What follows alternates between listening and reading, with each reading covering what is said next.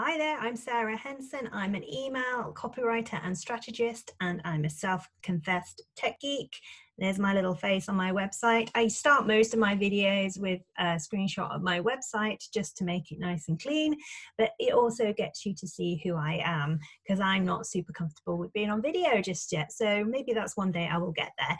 Anyway, back to the purpose of this. This video is going to show you how you can link out your past emails in any other email that you might send in the future or on social media or anywhere like that. And it's a perfect way of repurposing your content.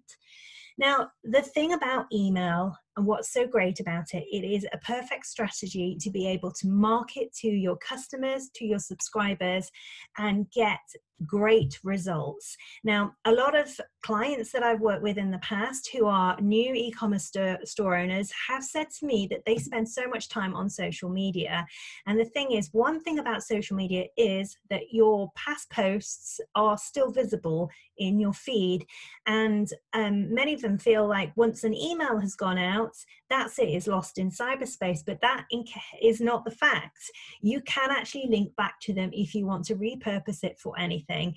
There may be something very specific about a product that you'd like to link to in a future email.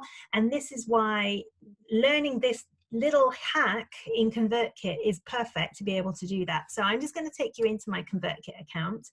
I've come to broadcast. Now what I'm going to do is find a link to this last email that I sent so that I can link to it in a future email. So what I do is click on the email.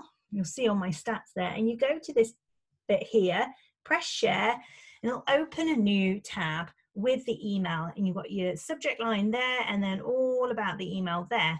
So what you do is just copy and paste the URL address in your browser there. So I'm just going to press Command and C because I'm on a Mac, and that copies that down for me.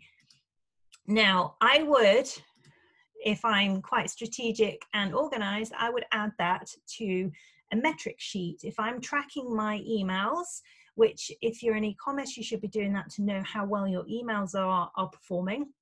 You'll want to have a column where you have the link to the email so that you can easily reference it without having to keep going back into your email platform, your ConvertKit account to actually find them. Now, what I want to do then is go to broadcast, and let's send, I'm sending a new email out. So I'll click new broadcast. I'm just going to go through to the next step here. And let's just say, did you see this? Okay, so last week I was saying that selling might be sleazy, but that's not necessarily the case. So, well, perfect place to link out that email is selling might be sleazy. Press that link, insert the link, paste, Command V on a Mac, paste in the URL from this. You'll see that is the same as that. And then open link in a new tab. And I don't need to tag subscribers with it. And then I insert that. And that's all I do, so that when that gets sent, if people are interested in selling might be sleazy, they click on that and they'll be able to read last week's email. Or, you know, it might be, I might want to link in the last week bit because it's referring to my last email. And that very quickly is how you link out to past emails.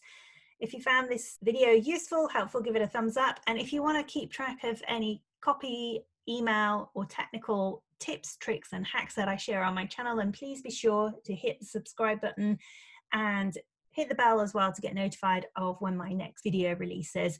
So I will see you in the next video. Have a great day.